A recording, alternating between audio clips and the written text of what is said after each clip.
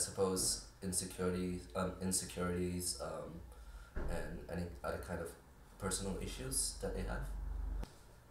Um, I don't know why they kill themselves, but what I think is they don't have the courage to face whatever problem they have. Oh, why do people kill themselves? They feel like they don't belong here. Oh fuck.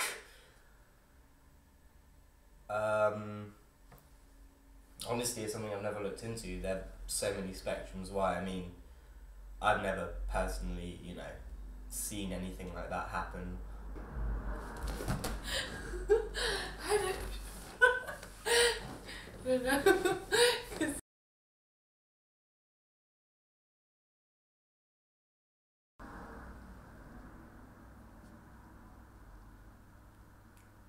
I have, but not like for a very long time.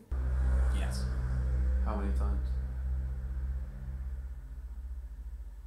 7 or 8, maybe. What drove you to that?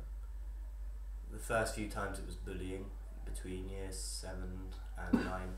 It's actually why I don't really speak to anyone from that time.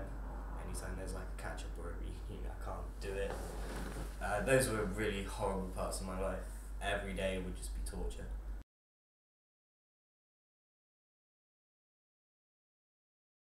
Depression.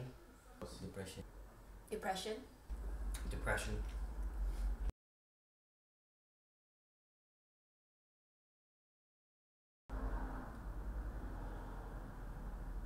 I guess if you think of it as a beautiful, like it's a right thing to do, I guess it can be something beautiful to you.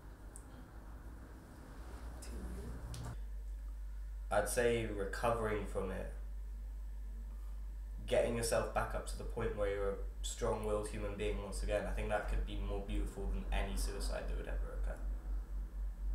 Because life itself is a beautiful lie.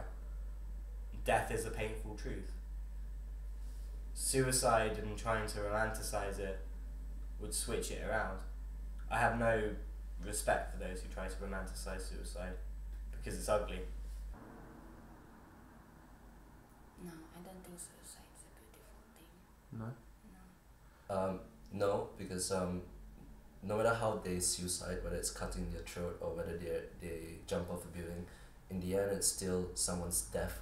So no matter how they did it, it's not something beautiful that I can relate to.